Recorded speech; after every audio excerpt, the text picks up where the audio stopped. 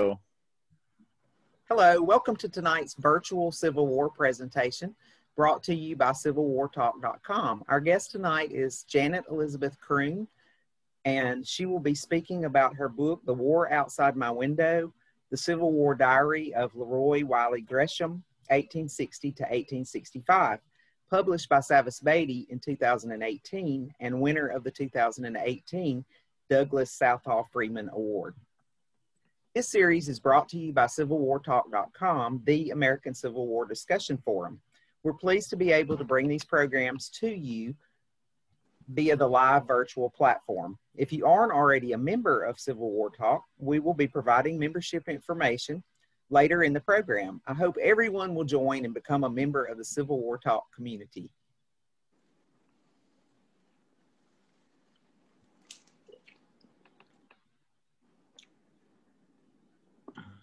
Tina? Oh, sorry. I thought there was a section there for Mike. Okay, I'm sorry. Our guest tonight is Janet Elizabeth Croon. Ms. Croon holds a bachelor's degree in political science, modern European history and Russian language, and area studies from the University of Illinois at Urbana-Champaign, 1983, and a master's degree in international studies from the University of Dayton, 1985. She has been teaching international baccalaureate history for nearly 2 decades and developed a keen interest in the Civil War by living in Northern Virginia. LeRoy Wiley Gresham's diary is the only known Civil War diary of a male teenage non-combatant and is lauded by the Library of Congress as one of its premier holdings. It is published here for the first time in The War Outside My Window, The Civil War Diary of LeRoy Wiley Gresham, 1860-1865, with helpful footnotes and annotations by the editor. This is Ms. Croon's first book, and it is the winner of the 2018 Douglas Southall Freeman Award. Please join me in welcoming Janet Elizabeth Croon. Thank you. Okay, let me get the screen up. There we go. Does everybody see the screen? See the presentation? Okay, awesome. This is LeRoy right here.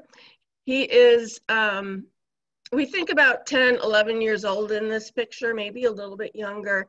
And it's the only image that we have of him to date. Things keep popping up. We keep finding interesting new bits of information. But this is our little LeRoy.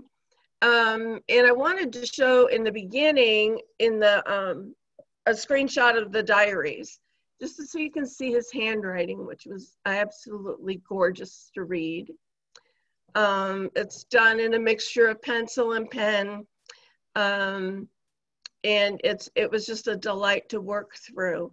Again, after teaching high school, reading such lovely handwriting in cursive was a joy. So I really enjoyed reading through it. Let's see. Gonna let me move forward. There we go. So the diaries themselves, LeRoy's diary was featured in a Washington Post article about the sesquicentennial celebration and presentation that the Library of Congress put together. They call this book a gem in their collection, and it's part of a greater holding. It was donated by LeRoy's sister's descendants, and it includes letters from an even larger family. This is actually just a really small part of it, but an important one. LeRoy was born to a prominent slave-holding family in Macon, Georgia. His father had already been mayor of Macon for 2 terms. Macon elected their mayor every year at that point. He was a businessman, had been a lawyer, but didn't care for law. He had been, is also very prominent in the Presbyterian Church. And LeRoy writes about all of this in his diary. Again, he started at the age of 12 in 1860 in the summer, and it ends about 2 months or so after the after Appomattox. And again, a unique point of this diary is he writes almost every single day. Once the war itself gets going, he only misses maybe 4 or 5 days out of the entire war. So you get a very, very complete look at the life in the household, his life, his community, and in the Confederacy in general. LeRoy was an invalid. He was a sick little kid, but he is incredibly smart, well-educated, kind, curious, and on occasion extremely opinionated. Finding out what had happened to LeRoy and why he was in the condition he was in was part of the sleuthing that we had to do, that I had to do to get this book complete. I needed to figure out who all the different individuals that he talks about in there. The Ancestry.com family tree for the Greshams that I have has 1,702 individuals. I still can't place the 3 cousins from Alabama. I have to go back and do some more searching for that. I needed to find out where the plantation holdings were located and how he got sick.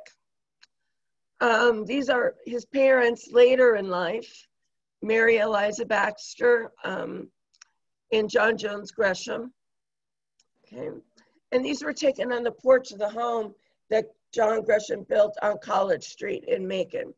And what's really fun is I have sat in that exact same spot. It is now a bed and breakfast. It's called the 1842 Inn. And you can go and stay there. And the people who run the 1842 are very, very welcoming to LeRoy's readers.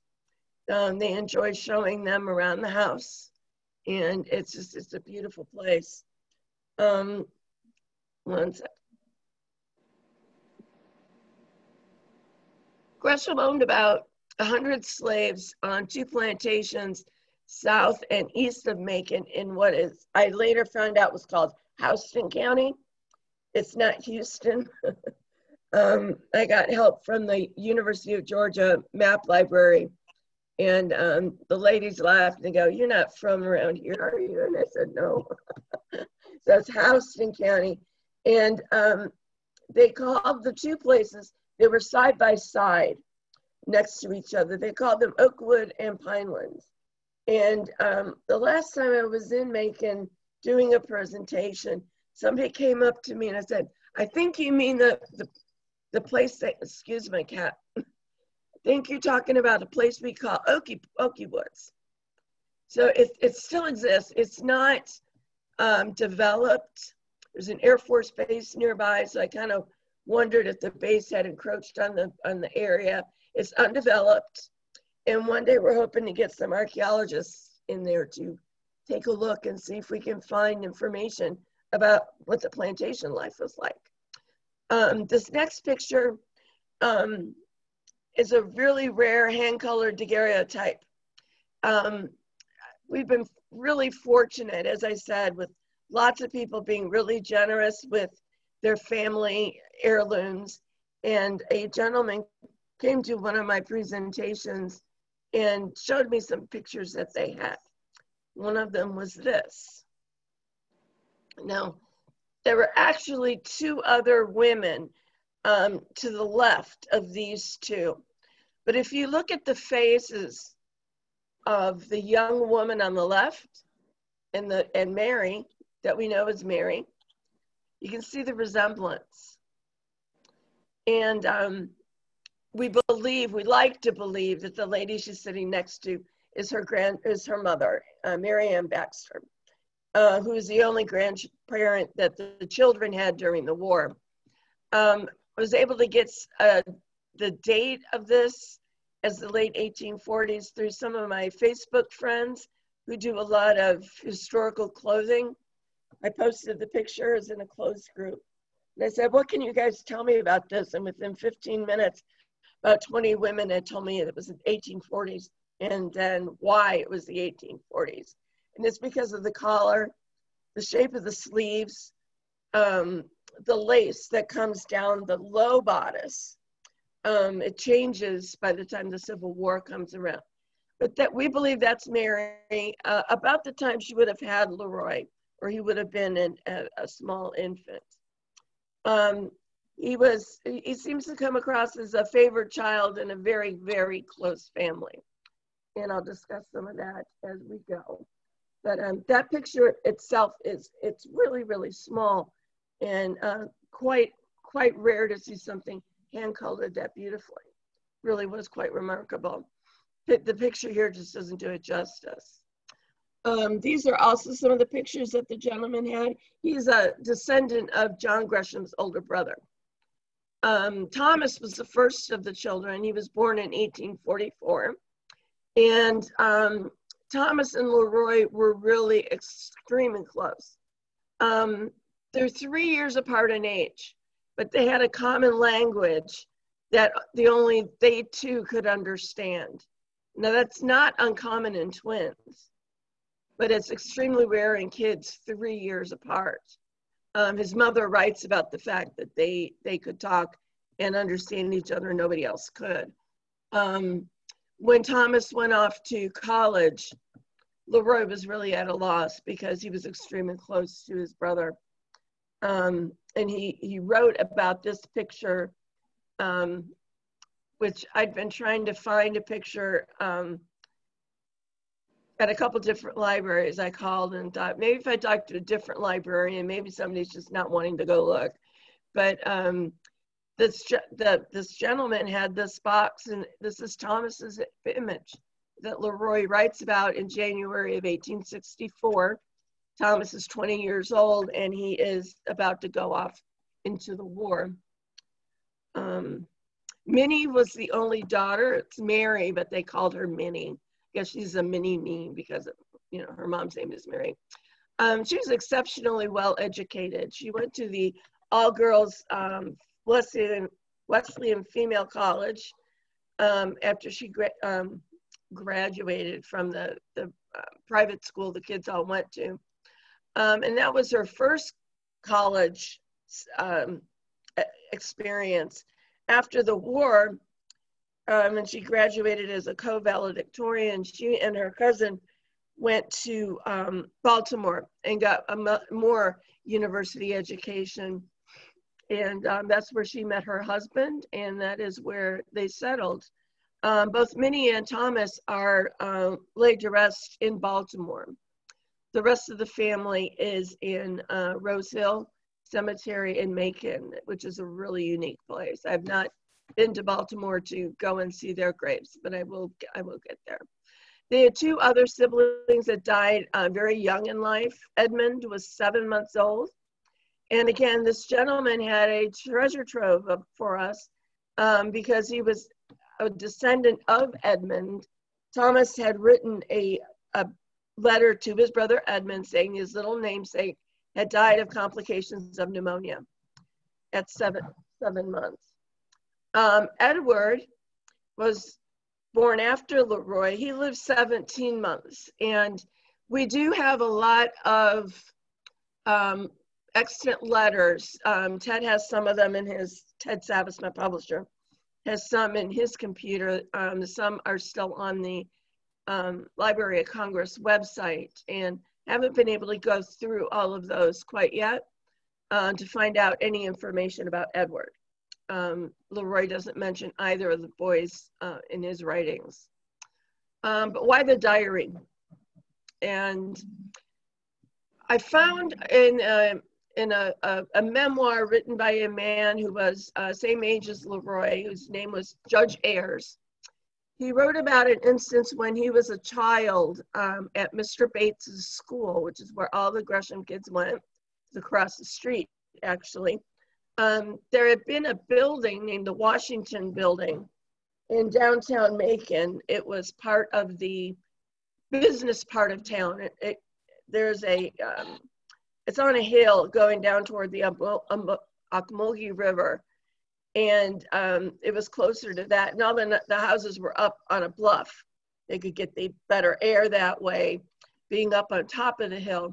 And so they found out that the Washington building had burned and decided they were going to go and investigate and see what had happened. And Judge Ayers wrote that while they were in there poking around, he noticed that the only thing left standing, which was the brick chimney, was starting to wobble.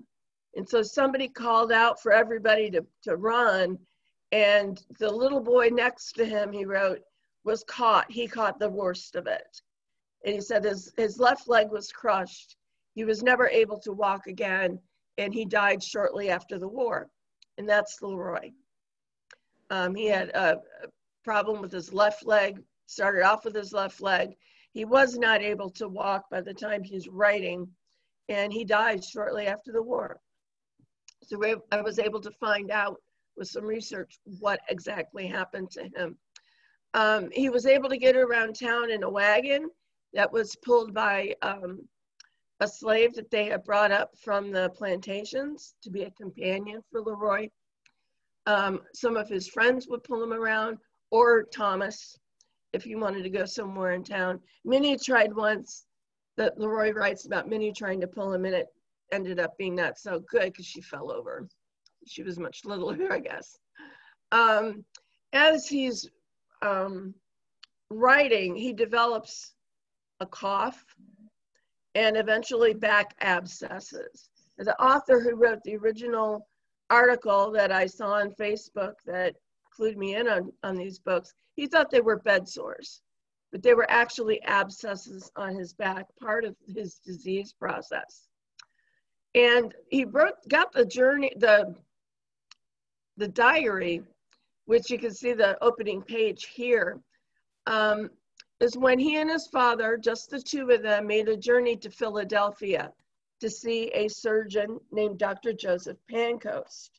I researched him, and he was one of the first doctors in the US to practice what we now call plastic surgery, reconstructive surgery. So he was the top of the line in the US. And John took his son to go and see this doctor, to see if this doctor could help LeRoy in any way. The diary was a gift from his mother, so LeRoy could write about all the things that happened. He starts writing out like a normal 12-year-old. His sentences are complete, but they're choppy. We saw flying fish. Not all the ladies on board the ship are sick. So it's typical for a 12-year-old. His writing doesn't get really more complex, more sophisticated for about another year or so. But when it does, it goes off the charts. And as teachers, when we're reading things by students, so I can tell he's mostly a normal 12-year-old. His education, he's self-educated mostly. It shows in his writing, and he is, by the time he's 14 or so, his thought process is really well developed, and his writing has gotten very, very good. So I would have loved to have had this kid in my classroom, is what I can say. So his personality, he is, like as I said, educated. He read everything. He loved math. He adored chess, and he liked science in general. He's reading Shakespeare for fun. I can't imagine my students doing that. He was in the middle of reading Les Miserables by Victor Hugo, which came out in serialized form. So you would get one section, and then the next section would come out a little bit later. It's kind of like me having to wait for the next season of Outlander. And when the last one came out, he was very excited to read that. Math, he ended up doing mathematics that were complex enough that only his brother and one other young man in town were able to help him with math, and they would send math problems across town to each other. So I can see some of the servants running from house to house with scary math on paper. He kept track of, basically, astronomy was one of his things. And he writes about the eclipses. He writes about you know, the different phases of the moon and things like that. He's inquisitive. He wants to know things. He's sweet. He's funny. He's kind to people. There's no sibling rivalry, apparently, in this family. I have one brother, and we still kind of have sibling rivalry. Not too much so anymore, but he gets along and adores his older brother and younger sister. He loved pets, and he had a whole series of dogs named after Confederate generals. They had one cat. You can hear the bell on my cat in the background. He had a baby deer at one point and a rabbit. Cat got the rabbit. So you hear all these stories about the animals, and he seemed to have a good relationship with everyone. He doesn't talk badly about the people in his everyday life. He just doesn't, which is kind of nice. He's opinionated about especially politics and the war itself. And especially as he gets later, he develops his own opinions on things. The photograph I showed you of Thomas, he considered to be a total failure. And I thought, I didn't understand that. He's a kind of nice looking young man. He's 20 years old. But I think it was a Thomas he didn't recognize. Thomas was a happy-go-lucky kid. He was the one who was up on the roof at grandmother's house in Athens, Georgia, putting pebbles on the rain spout, which nobody appreciated. Always getting into things, shooting robins in the yard. But in that picture was a serious young man who's contemplating going off to a war that has already claimed the lives of many friends. So he didn't care for that picture at all. And the entries often include Mark Twain-like witty phrases. This is one of the amusing ones that I clipped out to show you. It's from January 24th, 1862. And you can see like toddler scribbles on there. And above it, he writes, "Some jackass got hold of this book and tried his hand at writing." So he's, you know, saying, okay, somebody got a hold of my book. And there's only two people in the household that it could possibly be. One was a little girl named Florence, who would have been about 5 years old. And she was the daughter of one of the slaves who worked in the household.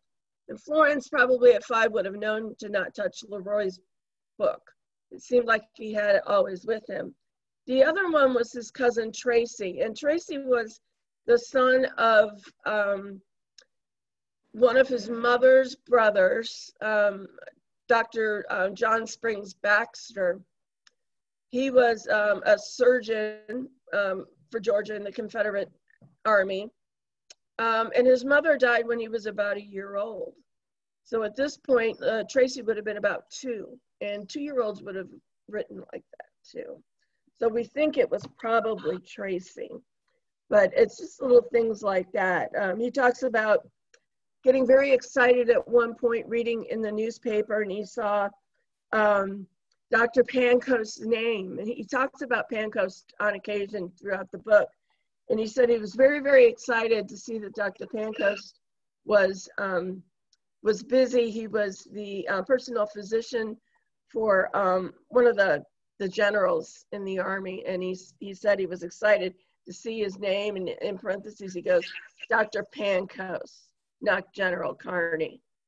So he made that very, very clear. He wasn't excited about General Kearney. You learn a lot about their social life and the life of the community in general. And it provides, the diary gives you a really unique view of Southern family life for the upper classes in the 19th century. Now, in the introduction, they mentioned this is the only diary written by a young man. There's several written by women or girls, but they're not very complete. Many of them are rural. So you get a good view of that kind of life out in the countryside. There's one in particular that's interesting. It's by Annie Froebel, who was the sister of Thomas's eventual commander in the war. I thought the personal connections were just unique here. But this is kind of an urban one. And he talks about all the changes in town, how the fairgrounds were turned into parade grounds for training for all the different units that came through Macon, Macon being a railroad crossroads. So a lot of them would come into Macon, and he would talk about going out to the fairgrounds to watch them drill, and that eventually was turned into a Union officer prisoner of war camp. So you see all that transition just in the city itself as he writes. He describes the food, the different conversations, the interactions, the clothing, and the stream of visitors is extraordinary. I'm not going to spoil it for you by telling you everybody who comes through, because that wouldn't be good. But there was one footnote I put in. I was personally very excited about it. And Ted, my publisher, was like, why do we need this? And I said, well, the Reverend Thomas Wilson came to the house. One of the presbyteries, the annual meeting of Presbyterian elders, was in the house. He goes, well, who's that? I said, it's Woodrow Wilson's father. He was a minister in Georgia, and he was in the home, as was Woodrow Wilson's first wife's grandfather, Reverend Axon. And the two of them, those two ministers, married the Wilsons in Savannah. And he goes, okay, I guess you can leave that one. Because it shows that this family is prominent in the past, is prominent in the present, and it's going to still be prominent in the future. The dresses are interesting. He talks about Minnie learning to knit. He keeps track of how many pairs of socks she has knit. He writes about her wearing her first homespun dress, not a silk or anything like that they would have normally used, but homespun. So when a girl of Minnie's social class starts wearing homespun, it's okay for everybody to be patriotic and wear homespun. So he follows them from the peak of their influence down to the almost poverty that they had, the insecurity that the Greshams had at the end of the war. There's one incident at the end where John Gresham is trying to get his son a nutritious meal, and he has to barter for it with the family silver.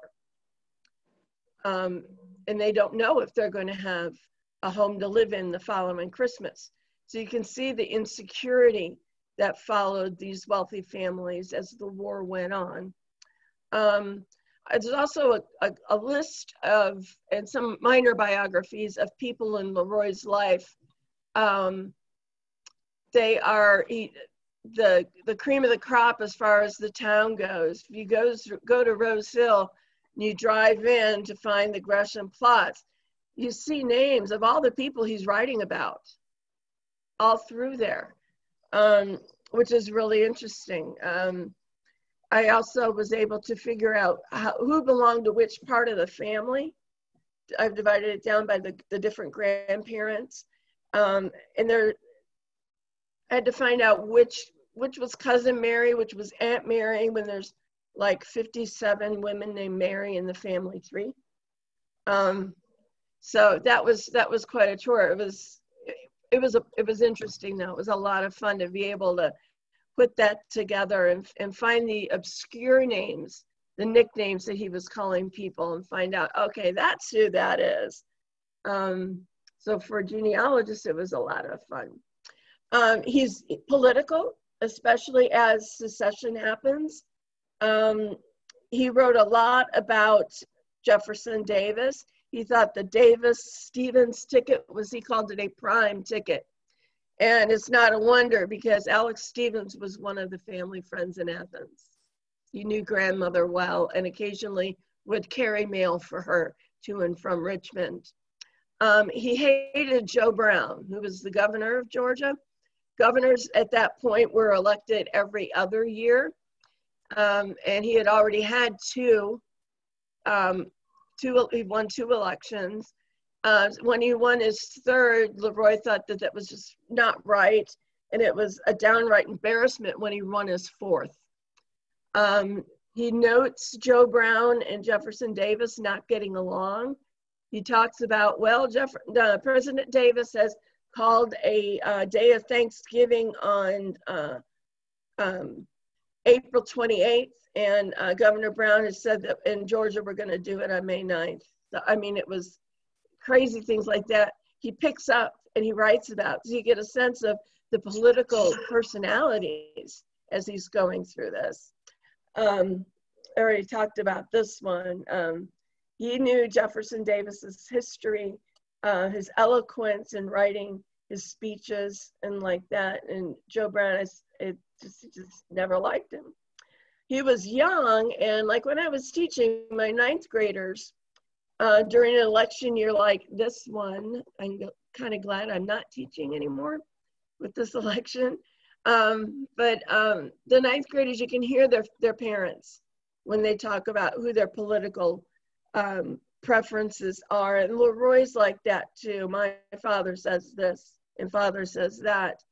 But as he grows older, he has his own opinions and develops his own political ideas and actually gets apologetic for disagreeing with his father on occasion. He's happy about secessionists first. Both of them were. He mocked Lincoln and the Northern soldiers, which is common. If anybody has ever seen the World War II cartoons drawn by Dr. Seuss, you'll know what I mean. Dr. Seuss picked up on every racial, ethnic idiosyncrasy you could find and really exploited them. And the kids were just astounded because, as one of them said, Miss Croon, this is not one fish, two fish, red fish, blue fish. And it's pretty rough stuff. But political cartooning during wartime will be like that. And to give you an example, in the book, we have a drawing by LeRoy where it's a little short man pointing a very big gun at somebody with a stovepipe hat and a beard. So you can pretty much imagine who that was. And we put that in there as one of his drawings. And a lot of his little margin notes, some of the math problems he was doing, all just the little things that teenagers today still do. I could tell you who his first crush is. I won't tell you, but I know who his first crush was. So the war starts, and LeRoy spent 4 years recording the course of the entire war. He was interested in all of it, not just the Army of Northern Virginia. My students used to think when we would talk about the Civil War, there were only two generals, Robert E. Lee and Ulysses Grant. I said, no, that's not quite right. And even living in Northern Virginia as I do, they didn't realize that there was another whole section of the war in the Tennessee, and even across the Mississippi. They had no idea about that. LeRoy follows the Navy. He knows the names of the blockade runners. He writes about everything. So if you know nothing about the Civil War, you'll learn along with the people like LeRoy did. Like, for example, here, I took a clip from his diary. It's called The Battle of Richmond. If you read into it, it's actually the 7 days battles. There's no real Battle of Richmond. I live in the DC suburbs, not very far from Leesburg, and he writes about the Battle of Leesburg. Well, it's not known as that. It's the Battle of Ball's Bluff. Writes about that one. So that's what the footnotes will do. We'll give you additional information, correct some of the mistakes that he gets from the newspapers, and let you know what the names of the battles are, especially when there's more than one name. He gets news from his father, from the newspapers, magazines, and from other adults. He especially prized letters from his uncles.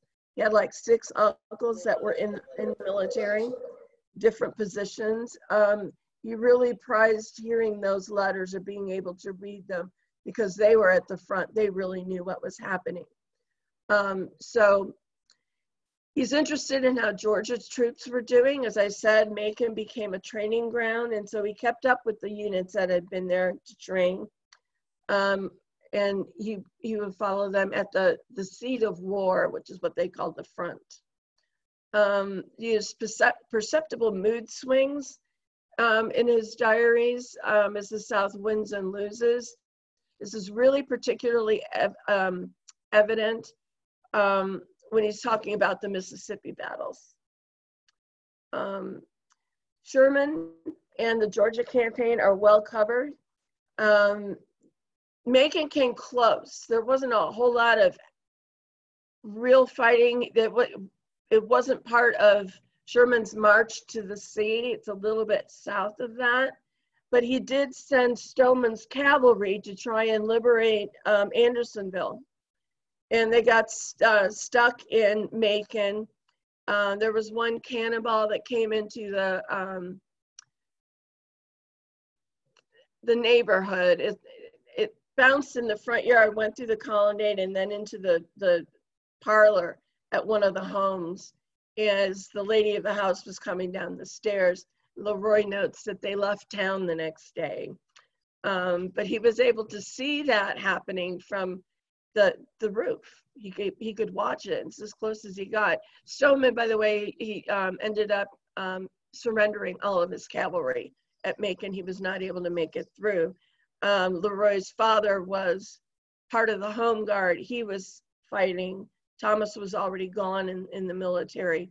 So it's interesting to see him kind of adjust to all this happening right outside. He's so excited and scared at the same time.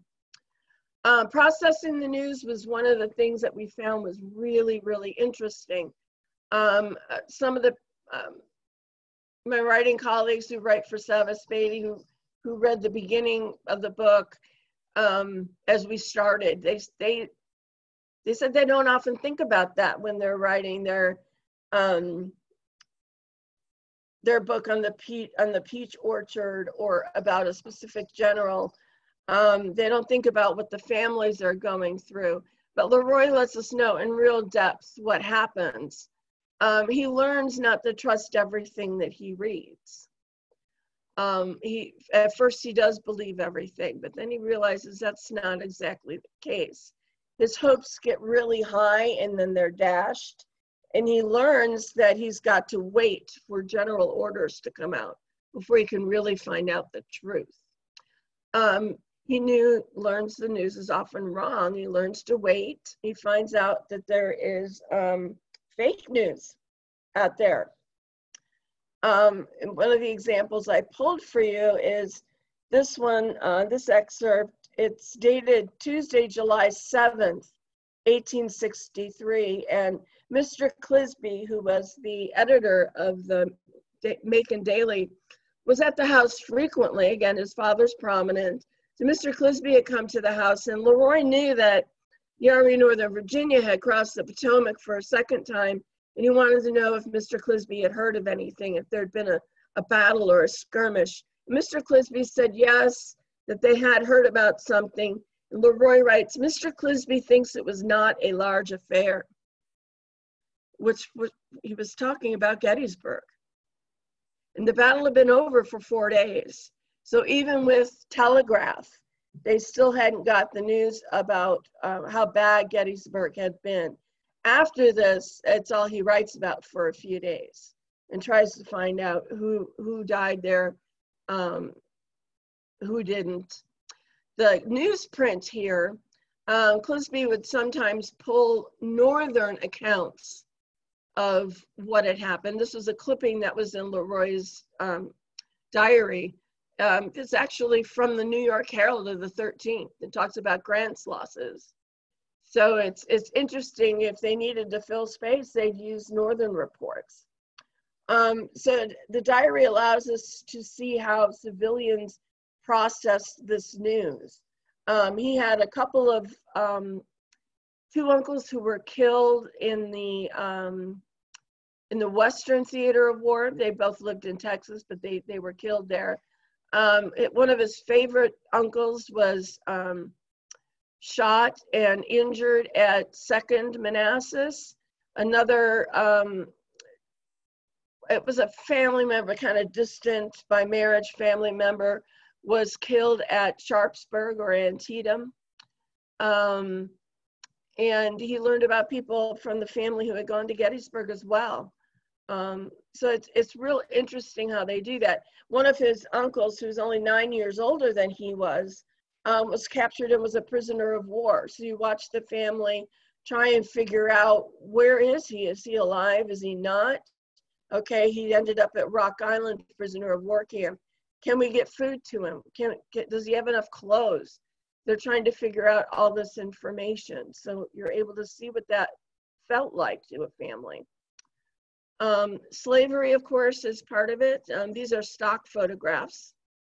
I don't have any of the family that I'm able to use. I have some of the, one woman in particular, but I was told by the people who owned it that I couldn't use it. So it's a real shame, but according to the 1860 census, there were 93 slaves on the Gresham plantations and 7 in their household. The census had 2 parts: Schedule A, which is white people and free blacks, and Schedule B, which are enslaved population. Schedule B will give you the gender, the age, and degree of color of a slave. No name, no occupation, which you would find for the white people. So that's why I can tell you there are 93 slaves, but I don't know all their names. So LeRoy mentions them as they come up, so we get a sense of some of them. A couple were some skilled carpenters, blacksmiths, other people who came up. We get to know everybody in the Macon household, all 7, and can figure out which one is basically which age, based on the descriptions of the people.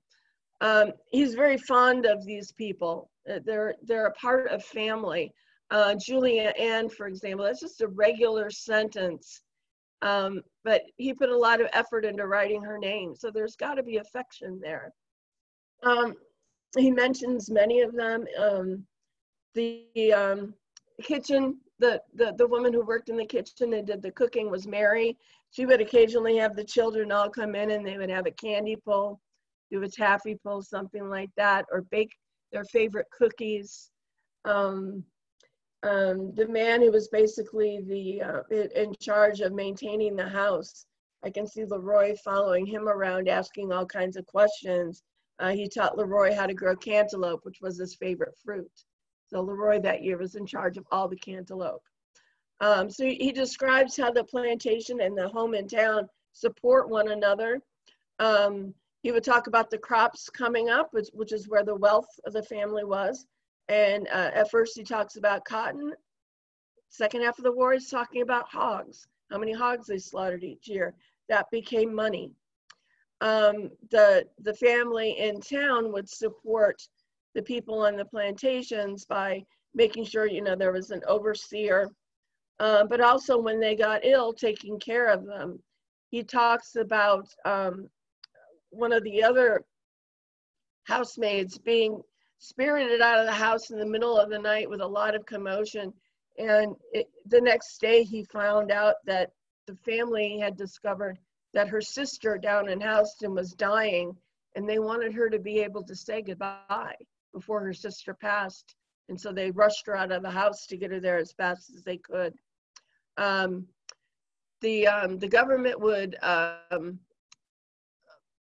conscript, I'll put that in air quotes, 1/10 of the slave population. So at one point, there were 7 of the plantation men from the Gresham's plantations that had to go to Savannah to build battlements for the Confederacy. And when they come back, they're all sick. And LeRoy's concerned about one in particular that the family keeps in their home until he's well enough to go back. So it's interesting to see this real intricate relationship. he doesn't really talk about slavery, but again, he's born into this life. He's raised, as the one picture in the middle shows, he's raised by these people. He didn't know anything else. And even one letter we have from his father was writing to his mother, and he said that he was down in the fields and the people were working so hard, and he felt really horrible because it was very, very wet, and he was having a hard time getting around on his horse. And these people were working and they didn't have a horse. And he writes, "It makes me almost wish I didn't own a slave." And after that, you can kind of hear him saying, "I don't know what else we could do. I don't know what other options there are for me other than this system that they were born into." The only thing that he talks about the ending of slavery is that he agrees with his father that emancipation should be done gradually. And that's basically all he does say about it. Again, his health was very much failing at that point. He was terminally ill. He didn't know this, though. His parents didn't tell him, which I can kind of understand. They wanted their son to stay with them. And because he didn't know what he had, I didn't know what he had. As I'm working through this, I get to the end of the transcription and he's died, and I still can't tell my publisher what killed him. So Ted had one of his other authors, who is a Johns Hopkins trained surgeon, read through just the medical portions where he talks about the treatments, how he felt, the medications he was given, and some of them are kind of scary. And 2 weeks later, the doctor gets back to Ted and says, "I know what it is that he died from." He told us that 70% of people in this time period carried the disease that killed LeRoy, but their constitutions, their bodies were strong enough to suppress it. So they would be, in terms as we would call today, they'd be asymptomatic. They'd have it, but they wouldn't show it. LeRoy was terminally ill with a rare form of tuberculosis. And the picture in the middle is a drawing from the dissertation by the man named Pott. It's showing what Pott's disease or spinal tuberculosis, how it would degrade the bone in the vertebrae, in the back. So this one, you wouldn't be hunched over like, at the shoulders, like we see older people. You would have a bump maybe in the middle of your back. And I'd never heard of Pott's disease. The only people I know who have heard of Pott's disease are medical people. And it still exists in some parts of what we used to call the third world. I have a doctor who is from Pakistan, and he says, oh yes, in the poorer parts of his country, people who cannot afford to get medical care or cannot physically get to medical care, you'll see people with Pott's disease, which I just, we've got such good medical care here, you don't think about things like tuberculosis anymore, but it was very prevalent. And he writes about his symptoms, the remedies, the pain he feels, the treatments, including getting those, what he thought were, what the Washington Post writer thought were bed sores. The abscesses had to be lanced at one point, and he writes about that. And we found out that this is the only detailed tuberculosis account written by a patient in the 19th century who doesn't know his disease. So then you get, you're not looking for a benchmark. Oh, I've got 2 months to go now. So it's really kind of a pure account of having tuberculosis. So it's important for medical students. The decline, as one person at an Ohio Civil War roundtable told me, he said Shakespeare couldn't have written a more perfect tragedy than this real story. The eventual Southern defeat depresses LeRoy, and he writes about this, and he's declining at the same time. 1865 arrives, and he is taking more morphine, growing weaker, and the pain is getting worse. His left leg originally was the one that was injured when he was younger. His right leg, he's starting to lose his ability to use the right leg. And again, if you see a spine that is contorted like that in the picture, you can kind of understand it. But he is taking morphine, all kinds of medications. Some of them are rather weak. You figure, why are you taking lavender tea? But other things that have mercury in them, all kinds of things. Again, he became more concerned about his good leg. And he writes at one point, he says, my left leg has always been a problem for years. Now my good leg, my right leg is going. Pretty soon I'm going to be without any leg to stand upon at all. So his sense of humor is shining through here, even at the same time. And journaling seemed to take his mind off the disease. It became very important. And as I'm reading the transcripts, and I haven't actually seen these diaries, they're digitized. I'd have to get some sort of special dispensation to go back there. I know the curator and I'm working on her, but it hasn't worked out yet. So it was good, but I noticed the handwriting began to change. It wasn't LeRoy's anymore. And I'm like, whose is that? So I went through some of the extant letters that we have, including the one here. It wasn't his father's handwriting because that was big and bold, and he always used bright blue ink. We figured out that it was his mother's handwriting. She was taking dictation. The last complete diary entry written completely by LeRoy was May 22nd, 23rd, 1865. And the entry, the very last one, was written on June 8th, 1865. And it says, I am, and then we couldn't read the last word. It wasn't smudged. It just was like the pen was lifting up away from the paper. And if you look at this example here, you see some parts where it's darker, some parts where it's very light. And that's the way his mother's handwriting went. We figured out eventually, using some of Ted's computer graphics programs, we were able to read behind it and find out it says, I am perhaps. And if you look at the context, you probably figured out he was dying at that point. He did die 10 days later, on the 18th. This letter here was heartbreaking. It's Mary writing to her sister. She has all these brothers and one sister.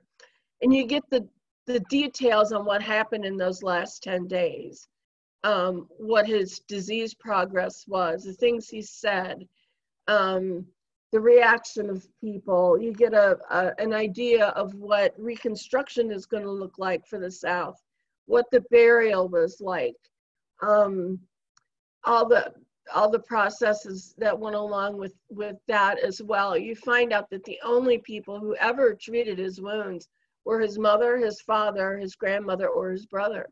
None of the slaves were expected to take care of him. They all did the physical stuff, and it wasn't pleasant either. She writes about the fact that he got angry at one point. You would think if you're dying and you figured it out, you'd be pretty angry the whole time. And it wasn't angry. He wasn't mad at God. He had a lot of faith. This is a Presbyterian family. When he writes on Sundays, he always writes about the religious texts that he's reading. He gets mad because his mother didn't tell him with enough time for him to give his private possessions to the people he wanted to have them, which is why his sister's family had the diaries. LeRoy's diaries went to his sister Minnie. He had a scrapbook that may have gone to his brother Thomas, or may have gone to his one of his cousins who was close in age. But he was angry because he couldn't do all of that in person. Not everybody was in town. She did say that he kept asking to have just some time with no pain. He had a full day with no pain the day before he died. And she talks about all the things about him that they missed. So he's chronicling the decline of the Old South, which paralleled his own death. He writes very briefly about Lincoln's assassination. Again, like the media often was, a lot of it was wrong. It didn't happen at the opera. Other things that were incorrect about it. So his gift to history, it's the only male non-combatant account of the Civil War. It's the only insider view of a prominent Southern family during the war. If you've ever read Mary Chestnut's diary, it's incredibly interesting. To give you one example, one of the medications that they use, kind of like we use Tylenol, it's a compound called Dover's powder. And you take a little bit and put it in sprinkle it in something to drink, and you would drink it. And it was half syrup of the dried compound of syrup of ipecac and morphine. And you would only take a little bit of it. And you read in Mary Chestnut's diary that her attendant actually put a whole packet of it in a glass of wine. Mary Chestnut was out for days, but something you had to be very careful with, playing around with morphine. It was something that was developed during the Revolutionary War, and it was sold in India as late as the 1980s. It's not sold anymore, but you get a real good look at what it was like. And it's the only detailed diary on the course and treatment in the 19th century of tuberculosis. Dennis Rosbach was the doctor who helped us, and he put together a smaller book about the treatments, why they were used, how the treatment changed for tuberculosis over time. So it's more focused on the disease than it is on LeRoy. And that's the companion book. So while we're working on this, Ted's asking me to, find other diary examples. And I'd been looking, I'd read several, I've done research on John Mosby. I live in Mosby's Confederacy area. I've done a lot of reading on Jeb Stuart. I've read some others. The only one I could think of and had to explain it to Ted was the diary of Anne Frank. It's the only thing that was similar. Now they're very different, but we kind of look at LeRoy as the young voice of the Southern Confederacy, as we look at Anne Frank as the young voice of World War II. She is writing, she's hiding in an attic, trying to keep from being killed by another government because of her religion, because she's Jewish. LeRoy is kind of removed from society as well, but not because, any enemy is out to get him, but he's got a disease that's killing him. They're both incredibly eloquent. They write from their heart. They give you a lot of detail about their lives. You feel like you're in their lives. And that's how they're alike. Okay. So that is LeRoy and his story. I've got 2 daughters of my own. My younger daughter says LeRoy is the 3rd child I never had. He's just a delight to get to know. And the ending is very, very sad. But it's a worthwhile book. I actually had, I'm in a reading group, and we're reading Wilkie Collins' A Woman in White, which LeRoy had read. And so I'm excited to be able to read one of the books that he had read, so I can kind of see that. And I mentioned that to the ladies in the group, and a couple of them wanted to know, oh, that's interesting, but my 6th grade son is going to be studying the Civil War. Would this book be good for him? I said, well, yeah, I think it would be, because of someone his age he'll be able to make a connection. A friend and I have put together a curriculum guide. She teaches middle school English in New Hampshire. I taught upper level high school history in Virginia. We blended our curriculum standards. And so there's also a set of curriculum out there that people can use that want to teach. So that is my presentation. If you have any questions, I'd be happy to answer them.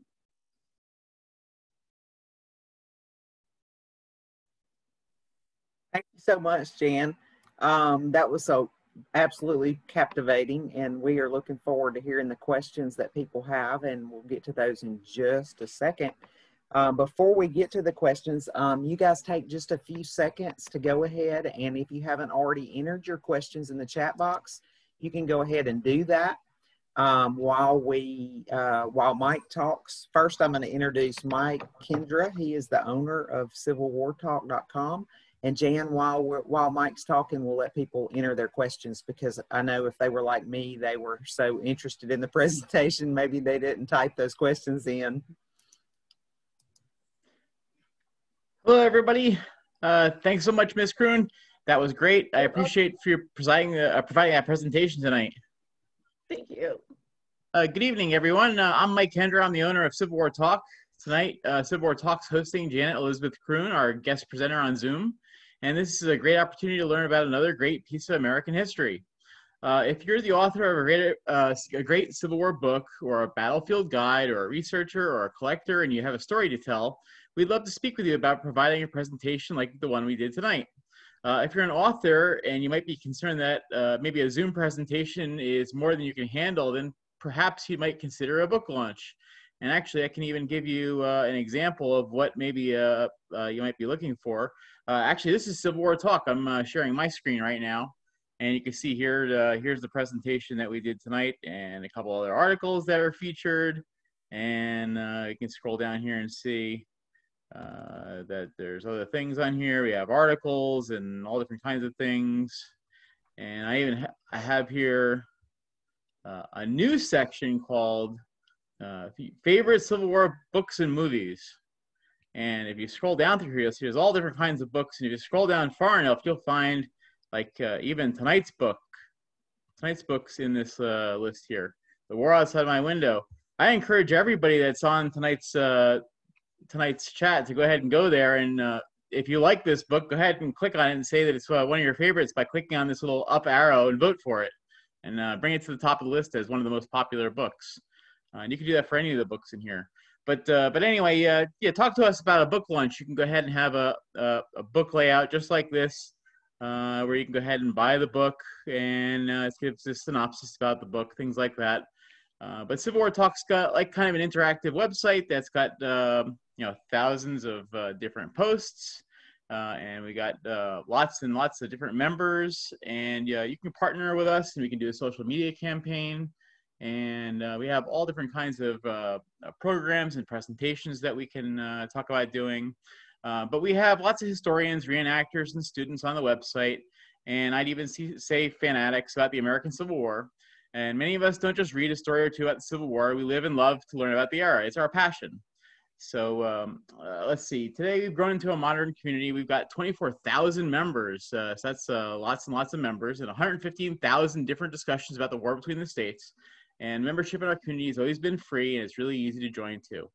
So I want to invite everybody to join our community today. And if you haven't already, you'll find stories that you'll cherish, and you'll find knowledge that'll thrill, challenge, and enlighten you. And you'll find friends that'll last a lifetime. So join Civil War Talk tonight, and we hope to see you all in our community soon. And now it's Laura's cue. There you go. Yes. Thanks, Mike. That was great. And we do have over 24,000 members and over 15,000 threads. And I noticed today that we're pushing 116,000 threads. So I'm going to have to change the slide for the next presentation. So Ms. Croon, if you're ready, let's get to those questions. If you haven't already entered your question in the chat, if you want to go ahead and do that, we will take the questions in the order that they are listed there in the chat. So let me get the questions for you and we will get started. Let's see. First up, we have, all right, LeRoy seemed advanced. This is from someone who's read the book. This is Tina. LeRoy seemed very advanced in understanding about the way the war was going. However, what do you think made him think, along with most Southerners, that the war would last for years, as he thought in 1864? Probably because things seem to be at a standstill. 1864 is when you have things are stalled around Richmond, and things are stalled around Atlanta for a while, and in Tennessee. And so they, you know, the will was there still. So they thought, well, you know, we still want to fight this. We still want to win this. We still want to be an independent country. And they just weren't sure about the ability of the North to overcome that. So I think that's the reason why. So if that makes sense. They just weren't seeing any progress. It would go back and forth and back and forth. So you have Gettysburg, which people call a turning point, but the war still goes on for 2 more years. Right. Good question. Yeah, that is a great question.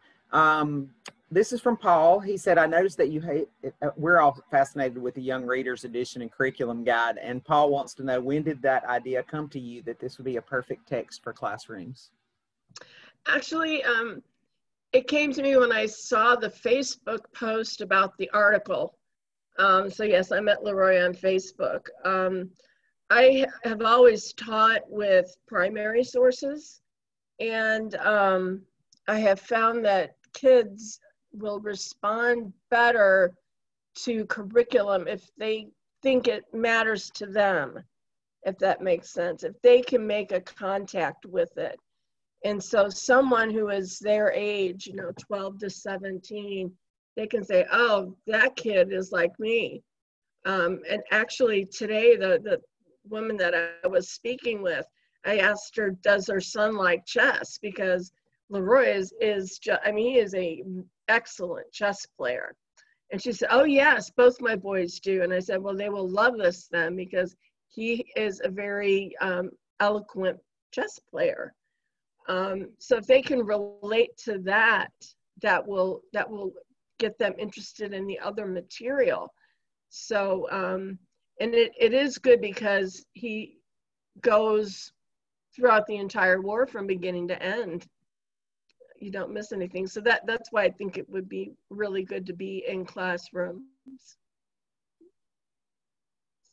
I agree, and I think that your point about making a connection with characters in a book is so important for young people, and that people would be able to relate to LeRoy. Someone asked, did Thomas enlisted pretty late? Or was he conscripted, or how did he wind up in the Army? He ended up, his father tried his best to keep him out. He sent him to Milledgeville, to college. And at one point, LeRoy's right, I almost missed it. He's writing about father going to visit Thomas, and he brings them ground peas, which are peanuts, some bacon, some this and that, a conscript, and then a few other things. Oh, he bought him a conscript. That's how we got him out, was by paying somebody else to fight for him. And then in 1864, the Confederacy outlawed that and said everybody had to go. So he first was in a local, like a home guard unit, and then he was pulled into the regular army, although his father was still able to pull strings and get him safer assignments. That's how powerful his father was. But so he paid a substitute to yes. take his place until that was not allowed anymore by the conscription laws. Right. I see. So okay, he so got out Paul, of it as far as he could. yeah, as long as he could, right? Yep. For as long as he could. Yep. So let's see. Here's Paul's question. He says, forgive me because I haven't read the book yet, but did LeRoy write about receiving correspondence from the front, or did he have someone that he would write to? I suppose that would be his brother.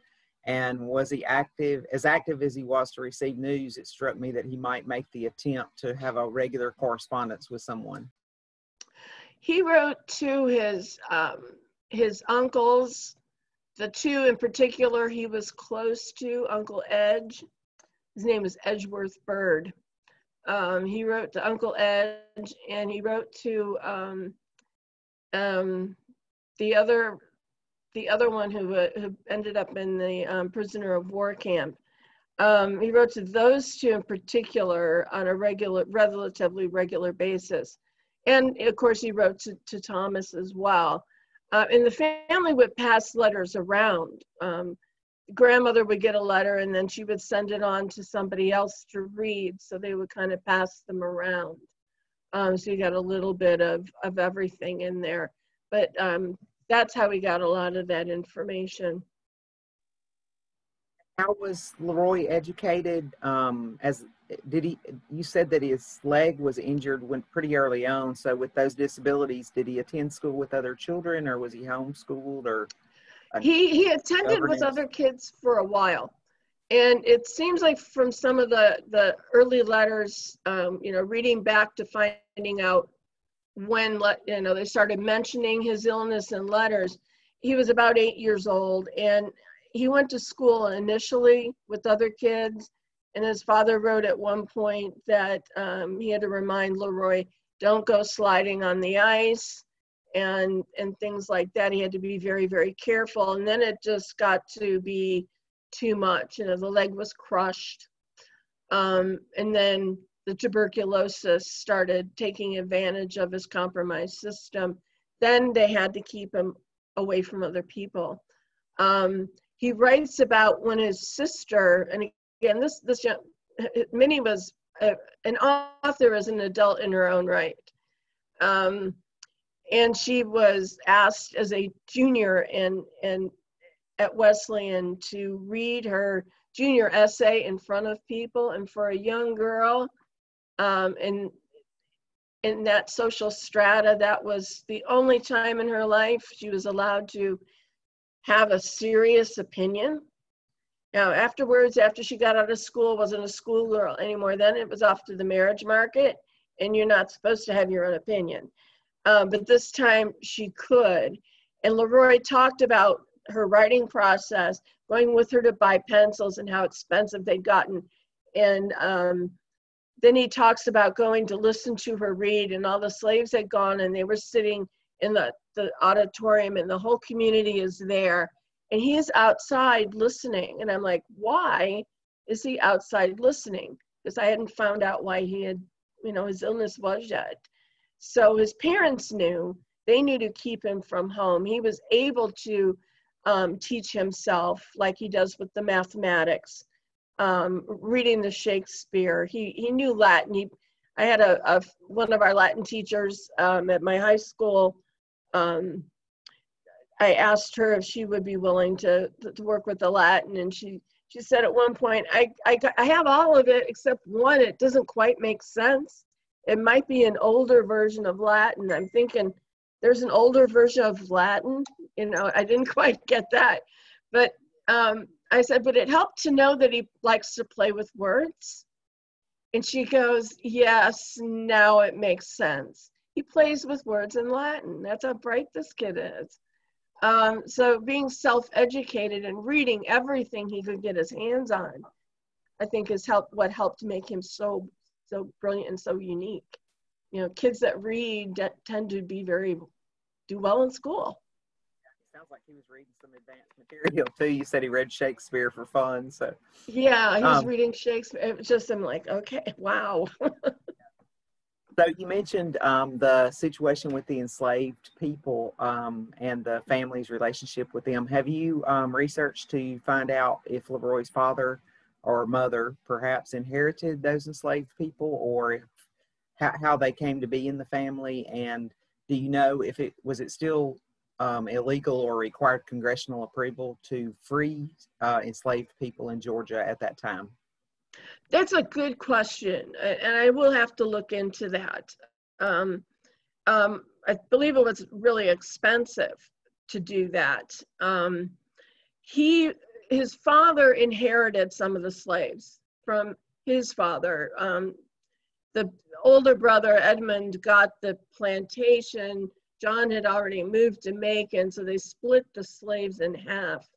I found when I was working on the curriculum guide a book, interestingly enough, about desegregation in Boston.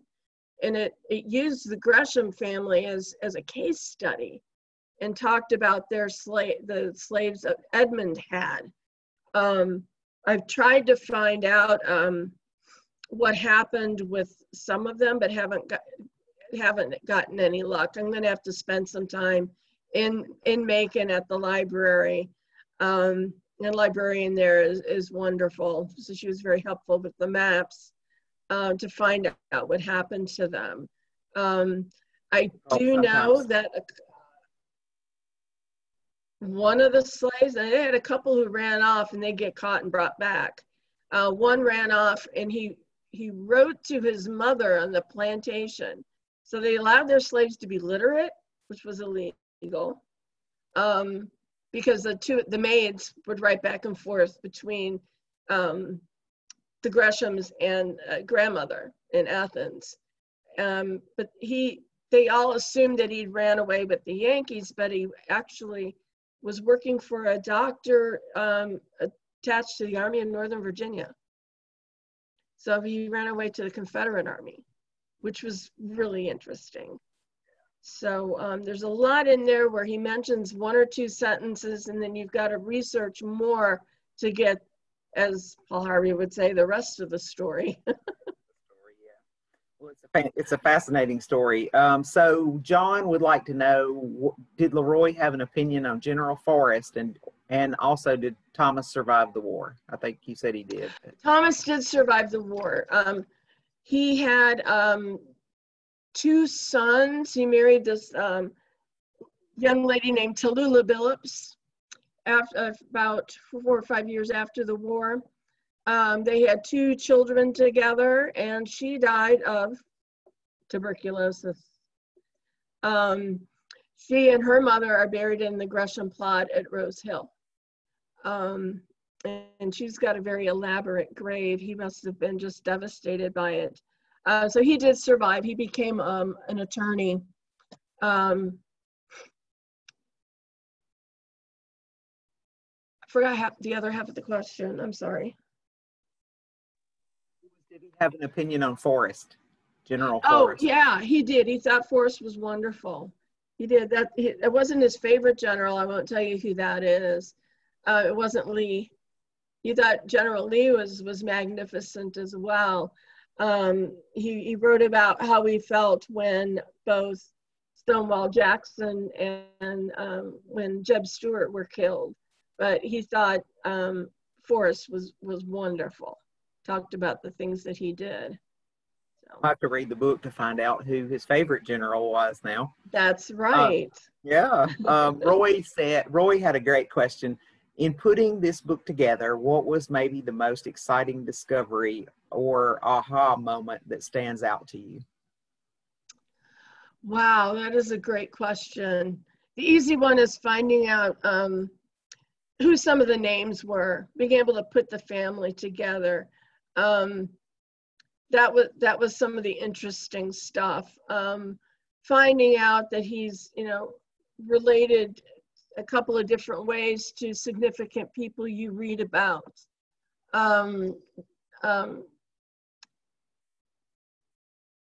TRR, Cobb.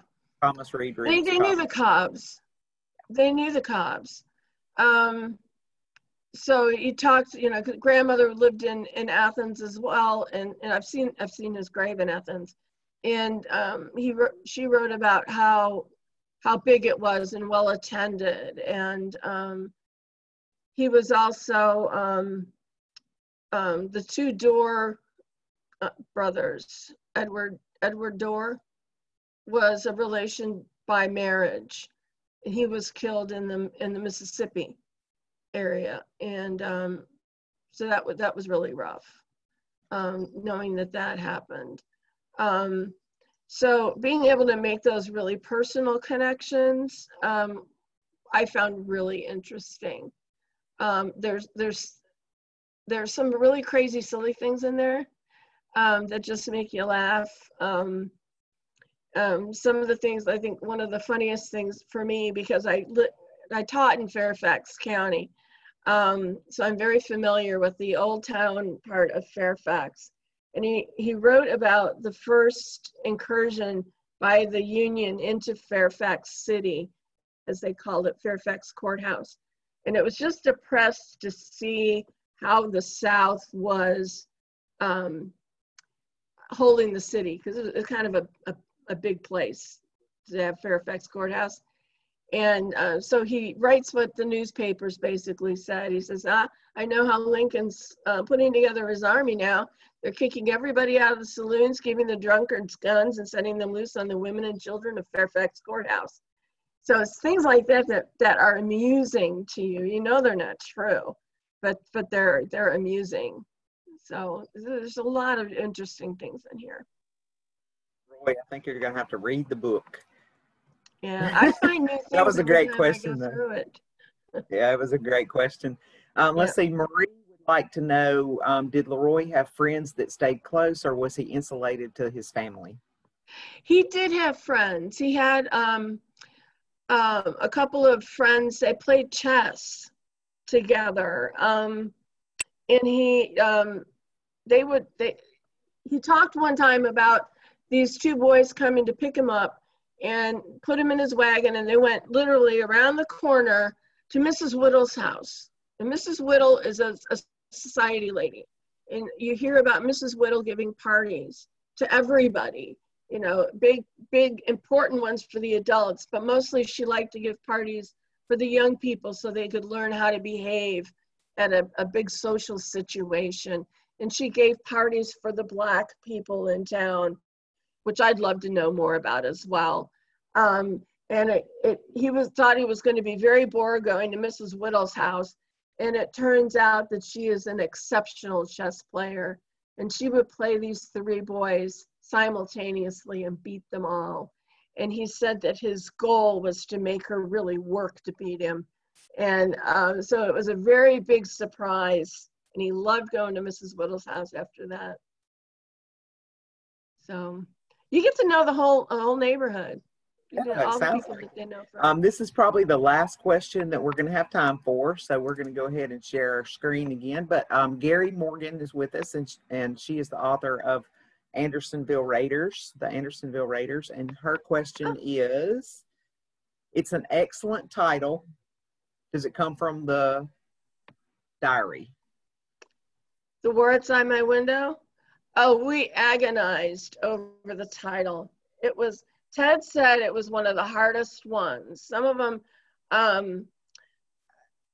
do come right from the content of the book, but we wanted to find one. Originally, it was going to be Son of Georgia, but then people were saying, no, that's too specific, and you want people who are interested more than Georgia to read it. So we went through all sorts of different permutations of it, and then he said he just woke up one morning and there it was, and it's just right. Brilliant. Just right. The title is brilliant. Yeah, it's good. And Ted designed the cover. That's actually the house they lived in, and then he put him behind that piece of shattered glass. So thank you so much again, Ms. Croon, and for answering all the questions, for the presentation and for answering all the questions. You're very welcome. The questions were great. Weren't they great? Yeah. Just a reminder for everybody on the program, all of our guests provide these presentations without compensation. So we'd encourage you to order the book, get your own copy. And in that vein, The War Outside My Window, The Civil War Diary of LeRoy, Wiley, Gresham, 1860 to 1865 is available at Savas Beatty, the publisher. And they would like to thank folks for adapting to the current normal and for participating in the event tonight. When ordering Ms. Croon's book through the www.savisbeatty website, add the code at the checkout to receive 20% off your total purchase. Just load the book in your cart, shop for as many books as you'd like, and when you check out, enter the code that Tina's typing in the chat box now, all caps. Please use all caps. And another Savis Beatty title related to the war outside my window that Ms. Croon mentioned, I Am Perhaps Dying by author Dr. Dennis Rossbach. There we go. Dennis has also, he's the author of Joshua Lawrence Chamberlain and the Petersburg Campaign. You've probably heard of that book before, but this book is strictly the medical backstory of spinal tuberculosis hidden in the Civil War diary of LeRoy, Wiley, Gresham, and I can't wait to read it. I enjoy all the medical history of the Civil War. Dr. Rossbach's book is also eligible for the 20% discount, and I'd like to encourage everyone to order both books. Just add them to your cart, enter the code that Tina's typing in the box right now, all caps, to receive 20% off of your entire purchase. And I will type the code in there so that you guys have it right there at the end. And remember, it's all caps. Next week, we have... Here it is. Next week, our guest will be Lance Hertigan on his book, The Iron Brigade in Civil War and Memory, The Black Cats from Bull Run to Appomattox and Thereafter. Lance will be with us at 8:30 next Wednesday. He's looking forward to the program, and so am I. On the next Wednesday, we'll have Neil Chatelaine. His book is Defending the Arteries of the Rebellion, Confederate Naval Operations. And Jerry Wooten, who bailed me out on Sam Hood's program a couple of weeks ago, will be here on October 28th, and that's actually almost the anniversary of the Battle of Johnsonville. So it's a great time for us to be hearing about the Union supply operations on the Tennessee River in the Battle of Johnsonville. Jerry Wooten on October 28th, Scott Mingus on November 4th. I'm sure you guys all know Scott from Civil War Talk, from the website, message board, forum. Scott's a member there, and his program will be on his new book, Targeted Tracks, the Cumberland Valley Railroad in the Civil War. November 11th, Ron Kirkwood on the George Spangler Farm and the Battle of Gettysburg. That's another medical program. November 18th, this one's newly confirmed, newly scheduled and confirmed. And it's very good. I got to pre-read it. Oh, did you? Good. Yes, Great. I did. We just confirmed it the other day, so thank you so much for giving us your pre-read opinion. So we just confirmed it the other day, and Ken will be with us on November 18th, America's Buried History, Landmines in the Civil War. On December 2nd, Stephen Order will be with us, and his topic is Lincoln Takes Command, the Campaign to Seize Norfolk and the Destruction of the CSS Virginia. And his program will be A Week with Lincoln. So we're looking forward to hearing that program. On December 9th, Christopher Lopafido on the Civil War Letters of Surgeon James D. Benton of the 119th New York. And December 16th, newly confirmed. We just got this one the other day. December 16th, Bradley Gottfried with the maps of the cavalry in the Gettysburg campaign. And I'm sure you guys are familiar with all of his books. He's got several. And this is his newest one, right, Jan? It is, yes. I have to get my copy. I haven't gotten mine yet. Okay, great. I've got to order it. We'll come to the program and we'll be giving out a code for 20%, 20% off. So when you purchase it, you can get a 20% discount from Savis Beatty. And on December 30th, another anniversary program will be, we'll be hearing from John Corstein again, and his program, if you missed it, on the CSS Virginia was fantastic and so entertaining, and we will hear him on December 30th, John Corstein. But next week on Wednesday, again, it's Lance Hertigan, the Iron Brigade in Civil War and Memory, the Black Cats from Bull Run to Appomattox. I hope you'll all join us then. Thanks for tuning in tonight, and we'll see you next week at 8:30 p.m. Thank you so much, Ms. Croon, for joining us. Thank you. It's been my pleasure. Enjoyed having you. Thank you. Thank you. Good night, everyone. Good Good night. You night. guys be sure to order your book. I've entered it in twice. I put in a whole thing.